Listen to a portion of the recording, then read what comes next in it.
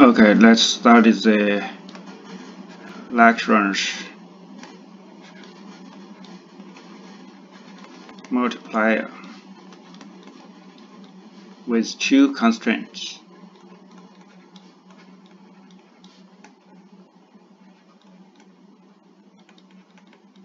Last video we started the Lagrange multiplier in one constraint.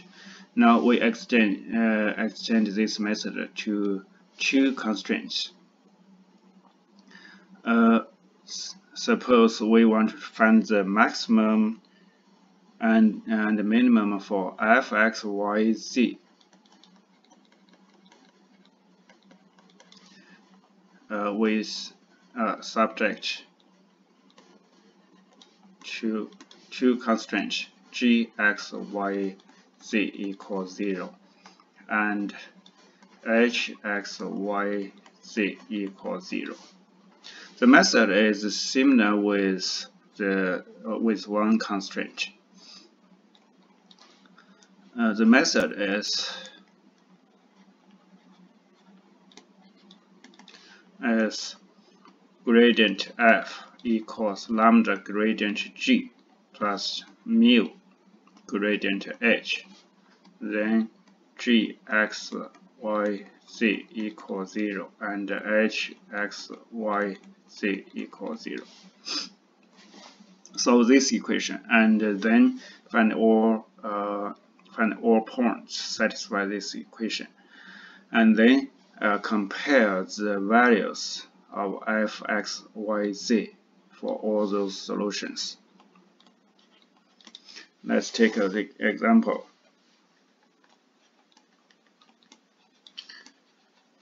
Find the maximum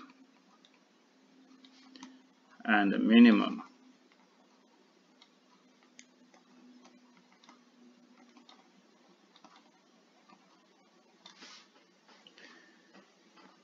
of f, x, y, z equals x, y plus 2z. On the circle, the circle is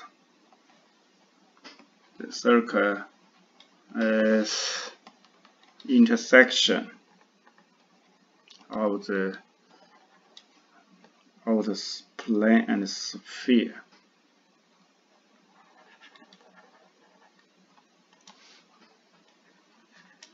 The plane is x plus y plus z equals 0 as passing through the origin, and the sphere, the sphere is x squared plus y squared plus z squared equals 24. So by the method Lagrange multiplier,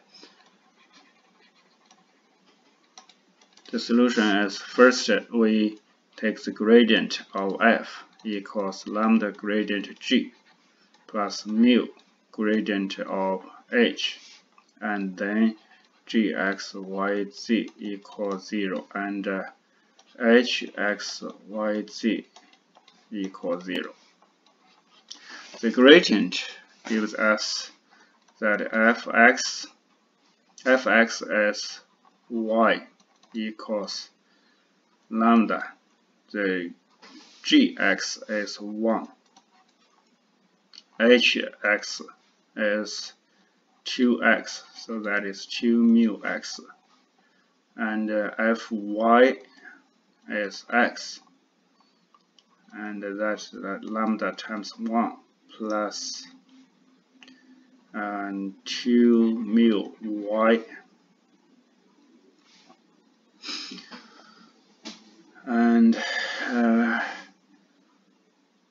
fz is 2 equals lambda plus 2 mu z, and then is two equations, x plus y plus z equals 0, and x squared plus y squared plus z squared equals 24.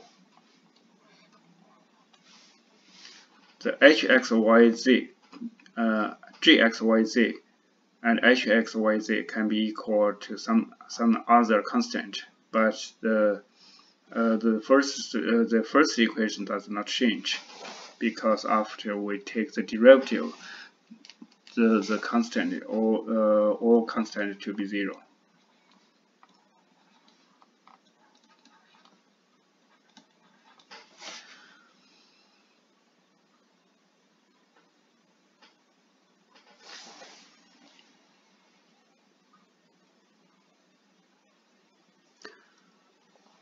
Okay,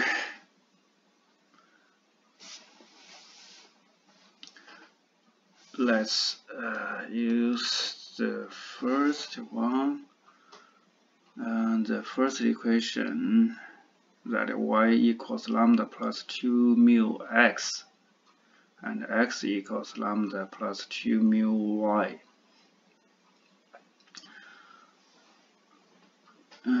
We can first y squared minus x squared. Actually, we can subtract the first one into the second one. That is, we insert the first equation to the second equation. Then we have x equals lambda plus 2 mu. Y is lambda plus 2 mu x.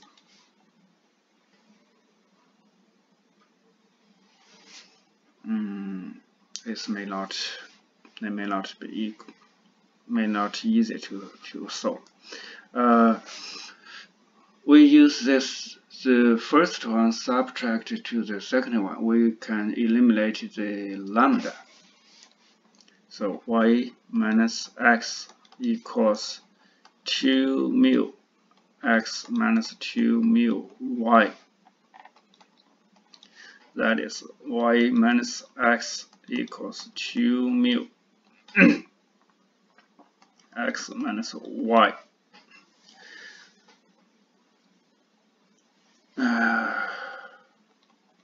We move them to the same same side, or to the right hand side. That is, y minus x minus 2 mu x minus y equals 0. Y minus x, x minus y. You take the common factor outside. That is y minus x. That's 1 minus 1 plus y x minus y, y minus x. So we can write as y minus x plus 2 mu y minus x equals 0. So that is y minus x 1 plus 2 mu.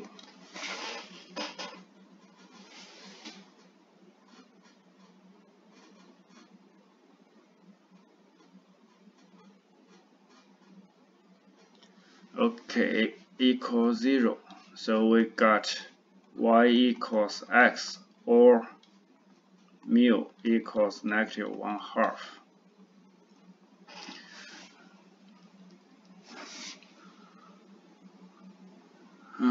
Y equals x, and then we subject it to the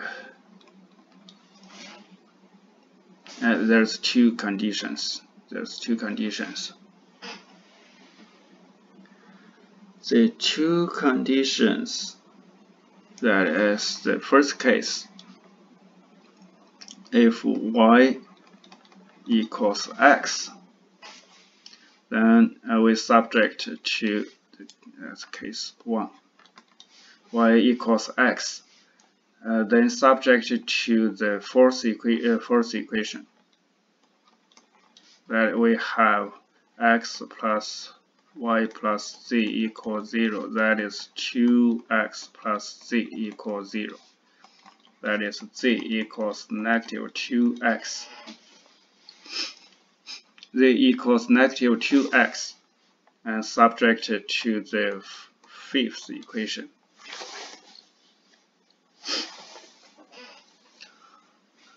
To the fifth equation, we have x squared plus 4x squared equals 24. That is 6x squared equals 24. That is x squared equals 4. So x equals positive or negative 2. So the point we have 2x equals y, so that's 2 to negative 4. So the points or the solution. The solutions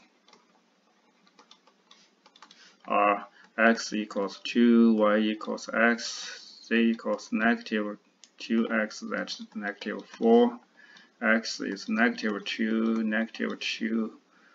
and z is positive 4. The second case, that is mu equals negative 1/2. Negative 1/2. Negative 1/2, and we want to solve for z. So we can find insert to the third equation, that is 2 equals lambda plus 2 mu z. That is 2 equals lambda. The mu is negative 1/2, so lambda negative 1, lambda minus z. Lambda minus z.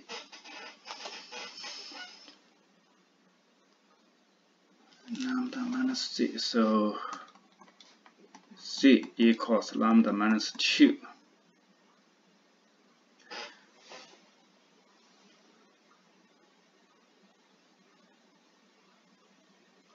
Z equals lambda minus 2. Then we subject it to the first equation or second equation.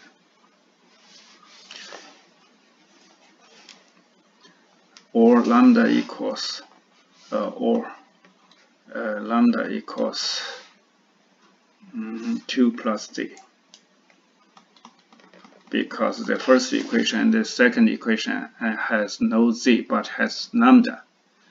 So subtract insert to the first equation, we got y equals 2 plus z plus 2 mu x, and x equals 2 plus z at the second equation. 2 plus z plus 2 mu y. These two equations. That is y equals 2 plus z minus x, and x equals 2 plus z minus y. Actually, we can use any one of them. So I got y minus x. That's y minus x. These two equations are equivalent. So we subtract the first one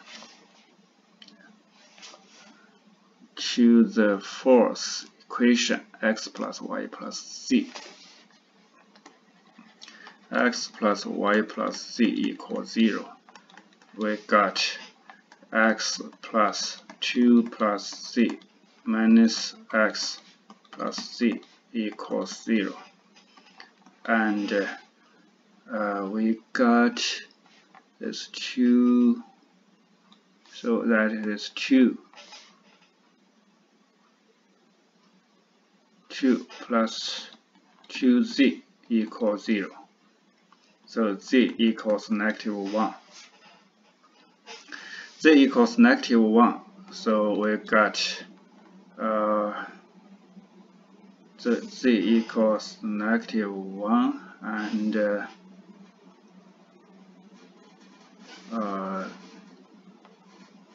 y equals 2 minus 1 minus x, that is 1 minus x. Then we subject to the fifth equation, that x squared plus y squared plus z squared equals 24. X squared, y squared is 1 minus x squared, z is -1, 24. So that is x squared plus 1 minus 2x plus x squared plus 1 equals 24. That means 2x squared minus 2x plus 2 equals 24. We divide both sides by 2. X squared minus x plus 1 equals 12. And we got x equal x squared minus x minus 11 equals 0. And we got x equals positive equals 1 plus or minus, that's 1 plus 44, that's 2, that's 1/2 plus or negative square root 45 over 2. And y equals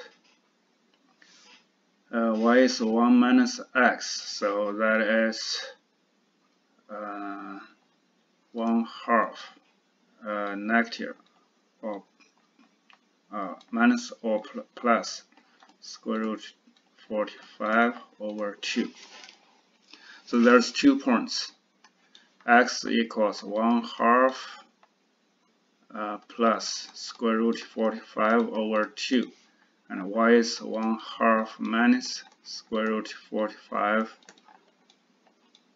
over 2, and z is -1, and 1/2 minus square root 45 over 2, and 1/2 plus square root 45 over 2, and -1. 2 points, 2 solutions.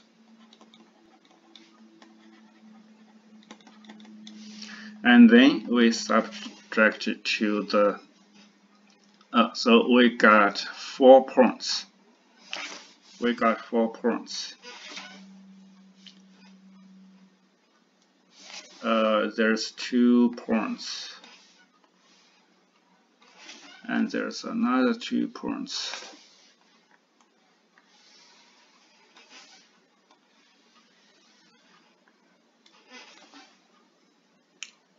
And we compare all of those points.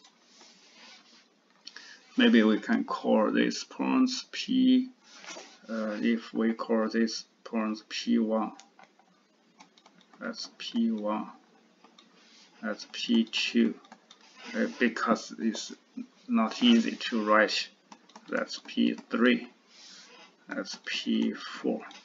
So f of P1 as -2, -2, -2, -4.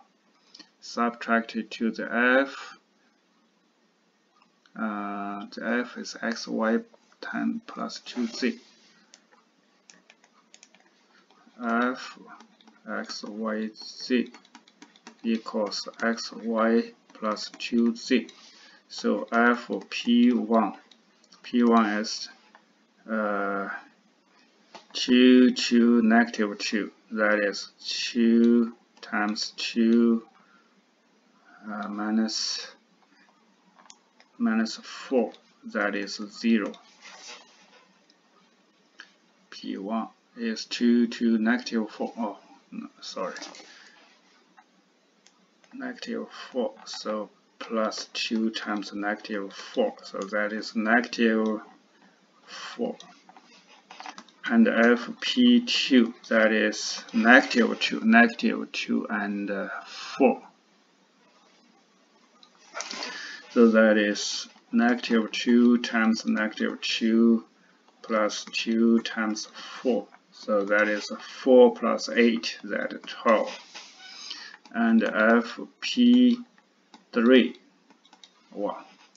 that is 1/2 plus square root 45 over 2 times 1/2 minus square root 45 over 2 plus 2 times negative 1. That's 1/4 minus 45 over 4 minus 2. That is 23 over 2 minus 2, that is 4, that's 19 over 2. And fp4, that is 1/2 minus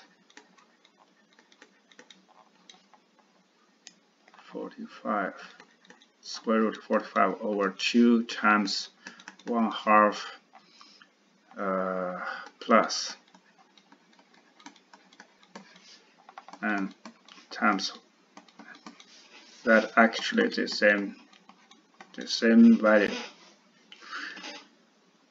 So the maximum is fp2, that is 12. The minimum is fp1, that is negative 4.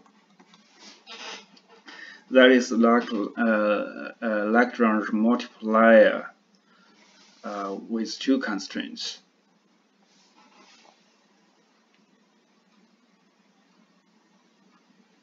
There's two constraints. We use two constants here. Two parameters.